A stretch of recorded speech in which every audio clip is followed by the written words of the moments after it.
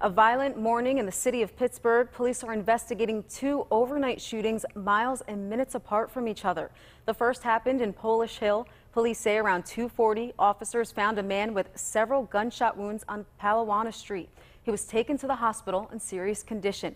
We have no word on any arrests or suspects.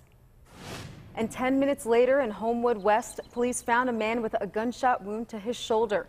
Police found him sitting down on North Dallas Avenue after a shot spotter alert sent them to Kelly Street.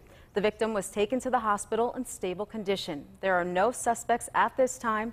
The investigation is ongoing.